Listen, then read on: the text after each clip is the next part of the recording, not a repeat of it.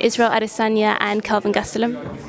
It's a tough fight. I think if Israel keeps distance and stays on the back foot countering, he can win, but he's got to stay away from Kelvin's boxing. Kelvin's small, but he can bang, so that's a tough fight for either. Who do you think comes away with the interim title? You know, I don't know. The game is different now. Like I said, he hasn't fought one top 5 guy yet, and now he's fighting for a championship.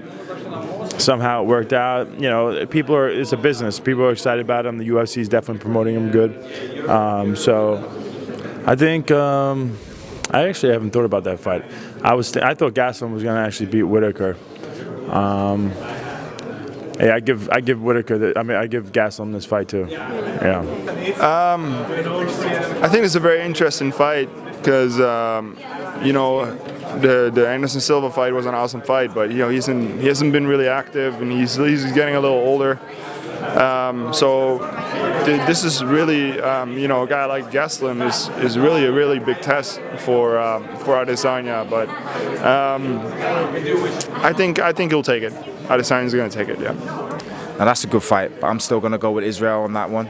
I think he's got too many tools in his arsenal, and he's very good, you know. He's good all-rounder. He's one of these guys that can kind of apply himself and at the same time can adapt within the cage at any moment. So for me, yeah, 100% Adesanya. Kelvin Gastelum and Israel Adesanya.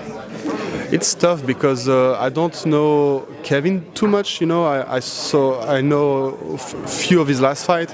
Adesanya, I've been watching him and training with him for a while, so you know I obviously like him a lot. So I'm going with Israel because you know it's somebody I appreciate a lot. Yeah, I think Israel Adesanya will get the knockout in the second round also. Yeah, Israel Adesanya and Kelvin Gastelum for the interim title. Oh, man, you know, another two guys I kind of like. I guess I like too many people in this sport. That's why I'm not that good at fighting. It's because I'm friends with everyone I fight and stuff like that. This guy was kind of mean, so maybe I'll beat him up.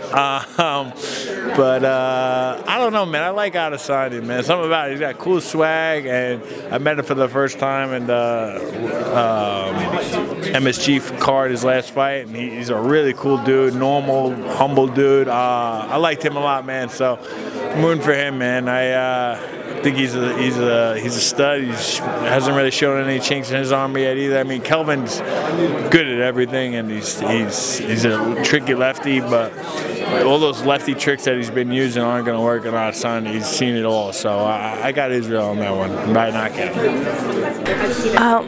That's a tough one, but I'd have to give it to Israel. I love his style. I feel like it's very exciting to watch, and I feel like he'll be able to catch Kelvin. Israel Adesanya and Kelvin Gastelum for the interim title. That one's kind of like a weird style of matchup because you got a guy who's like a heavy pace and move forward, and he's like pretty much a little blockhead with Kelvin Gastelum, and then Adesanya is like so elusive and this guy who create off the fly. It's gonna be different styles. Like somebody's gonna get knocked out, but I just don't know. For the middleweight interim title, Israel Adesanya and Kelvin Gastelum. What do you think of that fight, and again, how do you think that plays out? You know, it's difficult to say because obviously we've not seen a great deal of Kelvin Gastelum deal with awkward strikers. He did excellently against Michael Bisping, getting him to overcommit with the right hand, but getting Adesanya to overcommit to something is very difficult. And I think Adesanya is going to utilise the full 5 rounds. He's going to play the game. He's going to keep him on the outside and frustrate him. I think if Gastelum's smart, he'll lean on his wrestling credentials and he'll smother Gastelum. And something actually Chris Weidman said in the post-fight show at the weigh-ins today is that, you know, Adesanya's not been tested by a good jiu-jitsu or a good wrestler. And I think Gastelum's got good enough wrestling to cause him problems and to test that. But Adesanya's a special athlete, there's no doubt about it. What we see him do from this point onwards is really down to how he deals with his next opponents. And throwing him in at the deep end with a potential interim title shot puts him right up in the mix, and it puts a target on his back. You know, I mean, Chris Weidman sounds like he wants a piece of Adesanya when he comes back as well. So there are a lot of tough fights for him. You know, if he does get that belt, or at least, you know, if he has a good performance against Gastelum, he's going to start looking at the Jacares, the Yoel Romeros of the world, and that's when it gets really difficult. So that's a tough one, but I'm gonna have to go with Israel. He's slick, man. He's real slick. So Israel. Well, man, I think Gastelum, you know, because I've seen Adesanya sometimes when people take him down and he keep his legs straight. Wow, there is no way to survive on the ground doing that kind of thing, you know. And by the way, Gastelum, he has much better takedowns and ground game. So Gastelum for sure. Again, that's a tough one. I think Kelvin. I think again he's going to win by decision.